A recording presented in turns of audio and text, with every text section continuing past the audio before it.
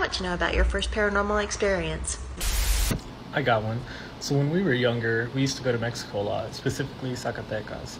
And in Zacatecas, there's a mine there in the city, and they used to allow tours to go through. When I was younger, I remember going onto the tour, and you had to ride a mine cart to go in. As soon as we were going in, I heard the loudest scream of my life. Did not sound human, did not sound like an animal. It was so creepy. Everyone heard it too, but I kind of just casually brushed it off. Later on during the tour, the man said specifically as we were walking through the mine that a lot of people died making these mines. And the moment that he said that, I turned around and I saw a giant shadow figure run around the corner from the way that we had came in. It was terrifying.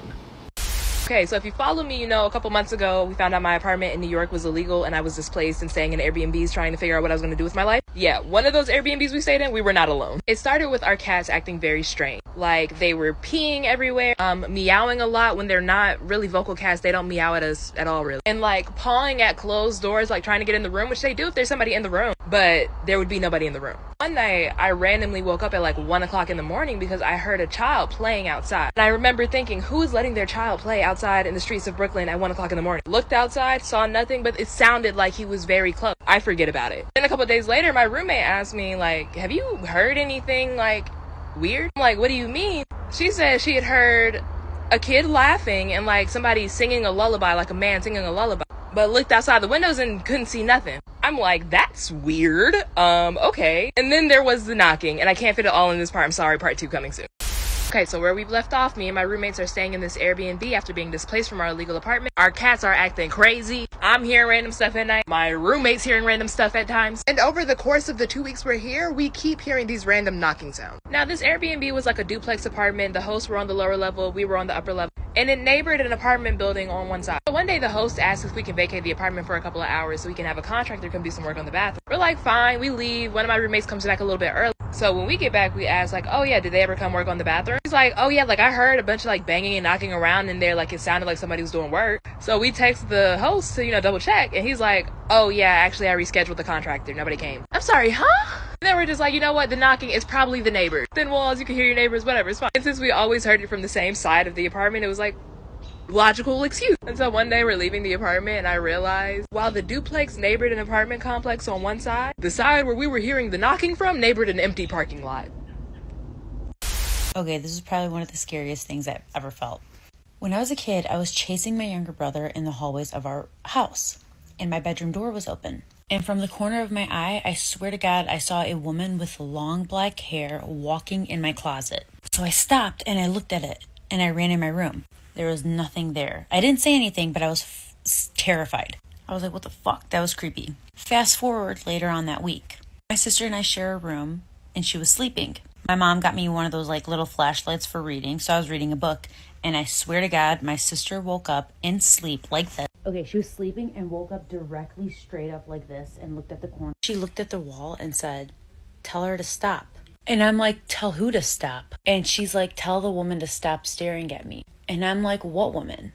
And she's like, the woman over there with the long black hair. What the fuck? So growing up, me and my brother had a nanny and we were super close with her. She loved us, especially my brother. She loved my brother a lot, and one day she told us that she was going to go on vacation to Vietnam for a few months. So it's been a month since she left and we were just sleeping. This is back when me, my brother, and my parents slept together because we were all really small and my brother could not talk yet. Suddenly he woke up in the middle of the night and started crying and shivering and pointing and looking at something kind of walking around the room. Obviously me and my mom and my dad couldn't see what it was. He was just sitting there literally his eyes locked on something and crying. So this is really scary, and we just put him back to sleep. And then the next morning we woke up to a voicemail on our phone. Basically it was my nanny's husband letting us know that she passed away that night, that my brother saw all that crazy stuff in the room, and we believe that it was just her saying bye to my brother. Okay, I've been dying to share this story. When I was maybe 5 years old, my mom took me and my brother to the Orange County Fair, we did every year. I went on my favorite ride, which was the swings. You know, you sit in a little bucket seat and it swings you in a circle like this. All-time favorite ride, went on it every year. I would go on it multiple times a year. This one particular time, though, ended up being the last time I ever went on that ride, and I'm going to tell you why. Sitting in front of me was a little boy about the same age as me. He turned around and looked at me and said, "We're all going to die on this ride." Instantly, I was like, "Shut up, stop saying that, don't talk like that, you're scaring me." And he just kept repeating himself while laughing. At this point, the ride had already started moving, but for some really weird reason, I could hear him speaking to me, even though he was in the seat in front of me. I could hear him speaking almost like he was inside my brain. I have to do a part 2. It's too long. Okay, so I don't know if this is considered paranormal, but this happened today. I think our phones be listening to us. Siri, I don't know, somebody's listening. So I was on my way to the gym with my roommate, and I got into my car, and I got a notification saying that it was en route to Planet Fitness. And I was like, what the heck? Because mind you, I have never used my GPS to get to the gym, because I know where the gym is, and it's pretty close to my house. So why would I need the GPS? So I got a notification telling me that it was en route to Planet Fitness. First of all, how did they know I was going to the gym? How did the GPS know that I was going to the gym? And I never used the GPS to get to the gym. So why was the address like, I don't know. I got freaked out and I showed it to my roommate. And as soon as I show it to her, the notification disappears. Shadow people are real. When I was 8 years old, I woke up in the middle of the night to see a man standing completely still in my window. I only saw his shadow, but he had a trench coat and a top hat on. It's normal to see people's shadows, especially if they were like walking their dogs or something, because that's just the kind of window I had, but this was legit. At first I thought, okay, maybe it's just like sleep paralysis, but after a while, he kept coming back almost every single night. I remember getting so scared to sleep by myself that I would either just sleep on the couch or with my mom. Eventually, we moved out of that place, and I never saw him ever again. Fast forward to age 23, just when I completely forgot this guy even existed. I was battling depression from my divorce, and I attempted to throw myself off of a building. As I was about to jump off, I get a phone call from my mom.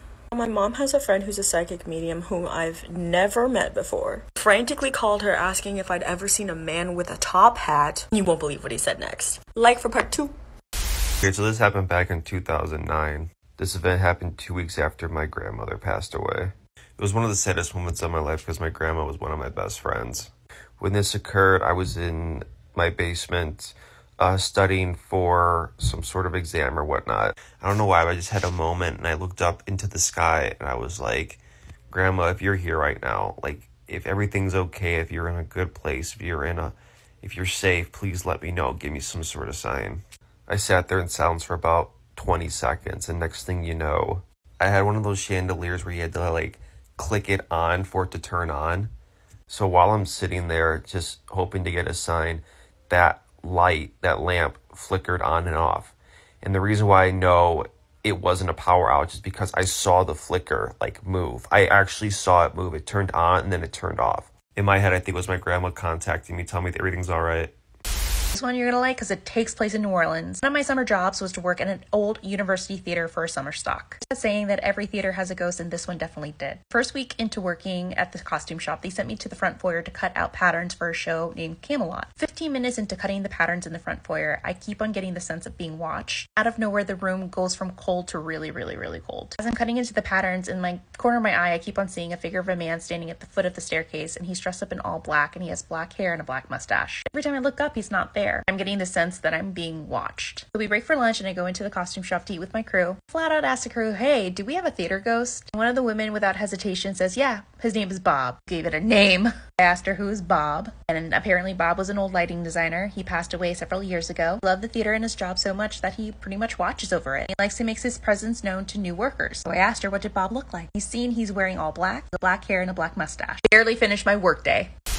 So I was sleeping over a friend's house, and she had always said that she had this ghost named Fred in her basement, and we were sleeping in her basement, and I woke up, you know when you sleep on your ear funny, I woke up from my ear hurting, and I roll over and I see this old man staring at me. He was like bald on top and wearing a denim button-down shirt and overalls, and just looked so mad at me and so angry, like I was there, like why was I there? And so I was panicking, and I was like, I'm definitely seeing something. So I tried to go back to sleep, and I was like, I feel like somebody's still watching me. And I turned around and he was still there. And I woke her up, and the second we went upstairs, I started bawling my eyes out. I was so freaked out. Like, I couldn't sleep even at my own house for the next 3 weeks because it just spooked me that much. But yeah.